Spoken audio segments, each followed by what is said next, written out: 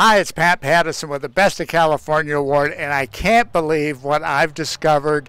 You've probably known about it forever, but it's the Southern California Railway Museum here in Paris. 525 departing bookstore. And I'm here with Gary Cochran, who's the lead docent at the museum, and grounds. I mean, this place goes on forever. How big is this place, Gary? Nearly 100 acres totally. Wow, 100 acres. And it has actual trains. So tell me a little bit about how this all got started. Well, the museum is dedicated to Western and Southern California railroading and streetcars. Okay. So we have a vast collection of both of those.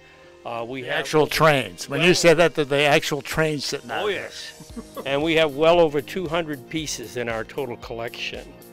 So there's a lot to see when you do come here. So I know the outdoors is open, the gift shop is open. What about the displays inside the museum? That is probably where 70–75% of our exhibits are.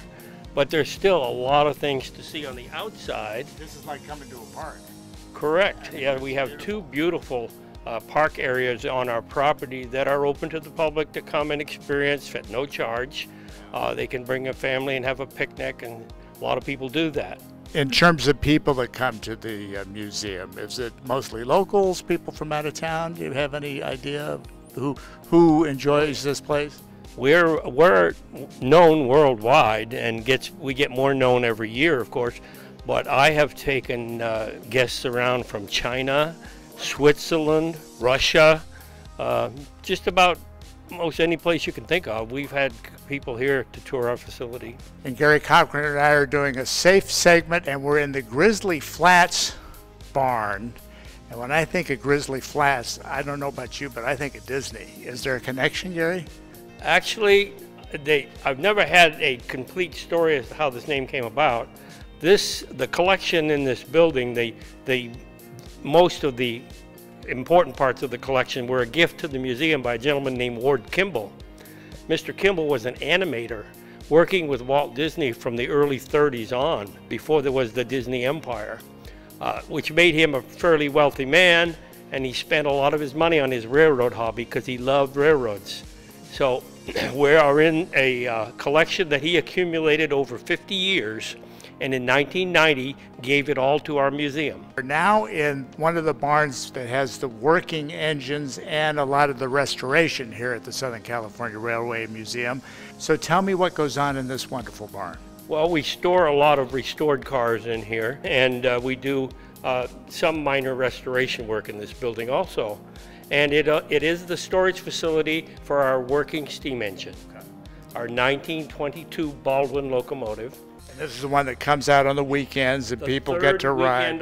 The third weekend of every month, except for the hot season. Okay. Our ride tickets are all-day tickets, and it's $12 for an adult and $8 for children ages 5 through 11. And I assume, like any place, any property that has big hobbyists, you've got to have a few railway nerds that show up almost every weekend, right? We have a lot of railway nerds. We used to have that at Disneyland. I go, there's Fred. He's been here every weekend, and besides, you're one. Right. That's great. And are they grateful that you've preserved this history? Oh yes, certainly. We have somewhere in the neighborhood of 1,300 dues-paying members on our rolls. That's awesome. And we have members from all over the world.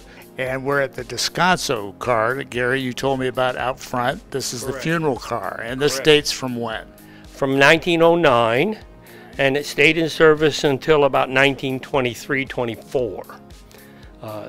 The casket rides in the front, and the car has a capacity for about 25 to 30 people. So this would be the family coming. And yes, and this basically is a hearse. To take people from the funeral home or a private home to the cemetery, like a hearse does. It's so important, I don't know, this is my personal opinion, but it's so important that we still have Amtrak and we still have this government-run rail service so that we can still use it. And it might likely all come back as we learn from all the greenhouse gas and climate change that we need more efficient public transportation. And of course, all of us rail fans would love to see that happen. But I don't know, people are pretty used to it and really enjoy getting from point A to point B in a very short time on an airplane. Yeah.